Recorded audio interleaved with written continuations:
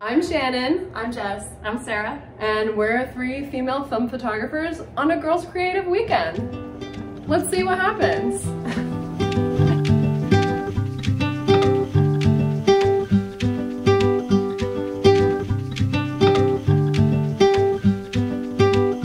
Hi, I'm Shannon Linder, and I'm super excited to be making some film photography content with Gelatin Labs.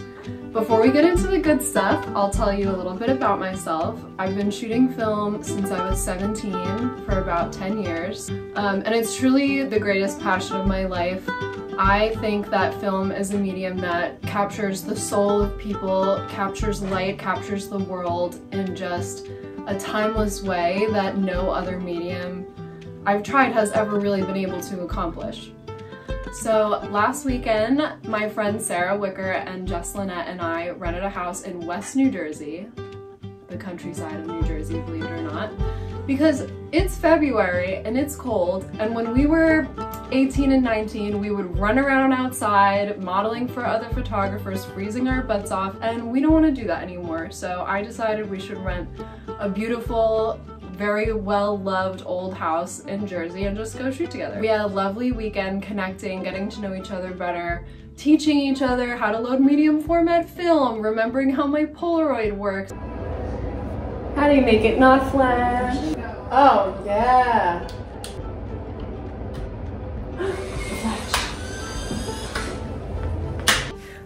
We figured it out and got the shot, and then moved on to some group shots where I used my reflector and pulled out a lot of additional lighting. But these are three of the photos from the weekend that I'm the most proud of. I'm in love with these group shots. I think our poses are really nice, and I especially love this portrait of Jess where it looks like she's glowing.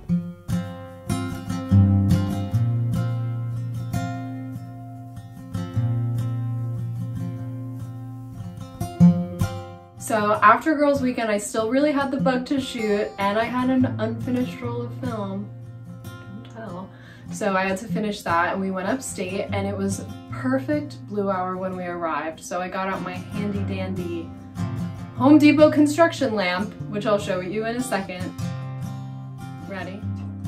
This is my $10 Home Depot construction lamp with a color changing bulb from Amazon. I got it on Amazon. It was not expensive, and there's an app I have on my phone that I can change the light to any color on the spectrum.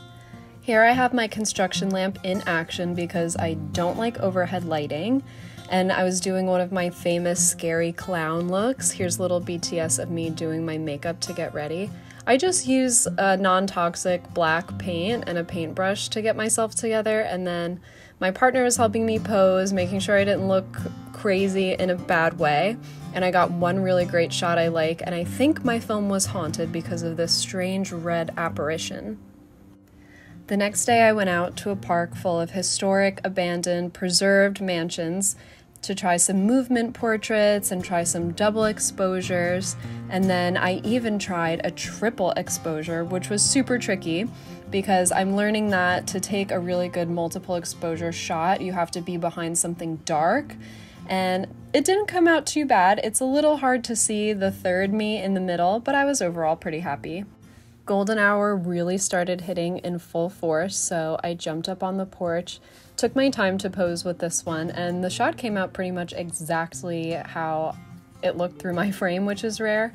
And then as the light was just starting to get the most gorgeous orange, I was racing against time to get these last two shots that I'm really, really happy with. And to top it off, one more double exposure for good measure. Thanks for watching, and happy shooting!